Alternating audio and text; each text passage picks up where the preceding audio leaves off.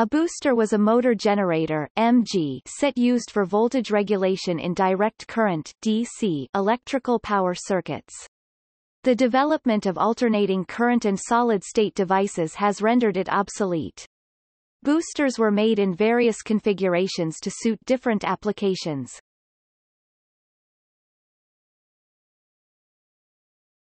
Topic: Line booster. In the days of direct current mains, voltage drop along the line was a problem, so line boosters were used to correct it. Suppose that the mains voltage was 110 V. Houses near the power station would receive 110 volts, but those remote from the power station might receive only 100 volts, so a line booster would be inserted at an appropriate point to boost the voltage. It consisted of a motor, connected in parallel with the mains, driving a generator, in series with the mains. The motor ran at the depleted mains voltage of 100 volts and the generator added another 10 volts to restore the voltage to 110 V. This was an inefficient system and was made obsolete by the development of alternating current mains, which allowed for high voltage distribution and voltage regulation by transformers.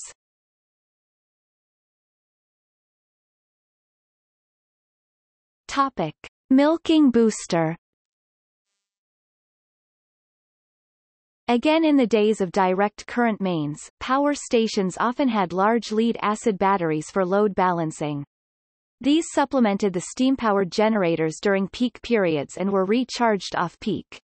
Sometimes one cell in the battery would become sick, faulty, reduced capacity, and a milking booster would be used to give it an additional charge and restore it to health. The milking booster was so called because it milked the healthy cells in the battery to give an extra charge to the faulty one. The motor side of the booster was connected across the whole battery, but the generator side was connected only across the faulty cell. During discharge periods, the booster supplemented the output of the faulty cell.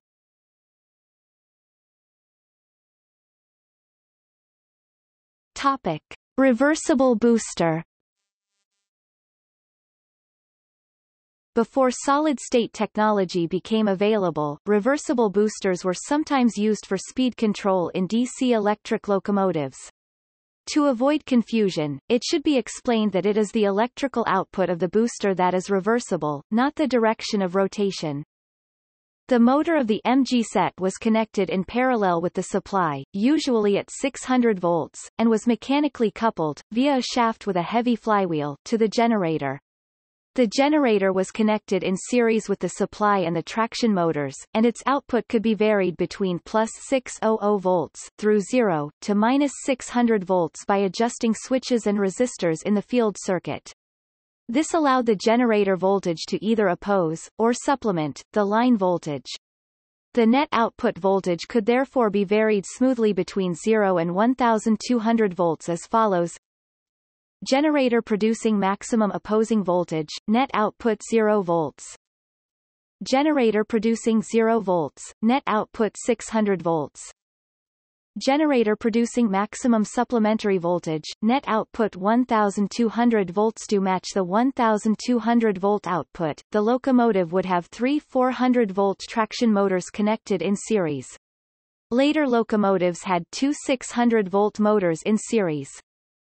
When the locomotive was working at full power, half the energy came through the MG set and the other half came directly from the supply.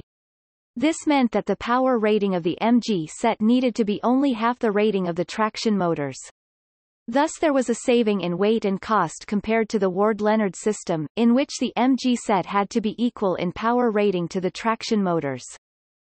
If the power supply to the locomotive was interrupted, e.g. because of a gap in the third rail at a junction, the flywheel would power the MG set for a short period to bridge the gap.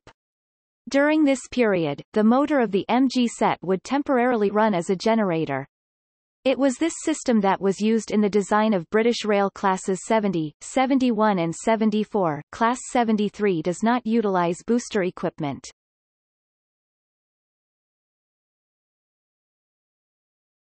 Topic: Metadyne. Some types of London Underground stock, e.g. London Underground O stock, were fitted with Metadynes. These were four-brush electrical machines which differed from the reversible boosters described above.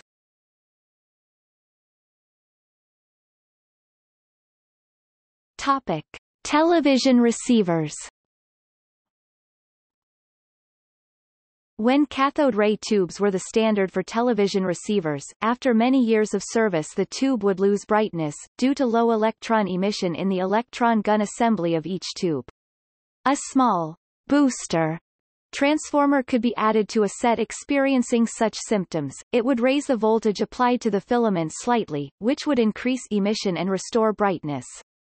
Sometimes this step would extend the life of the expensive CRT by years, making it more economical than a replacement.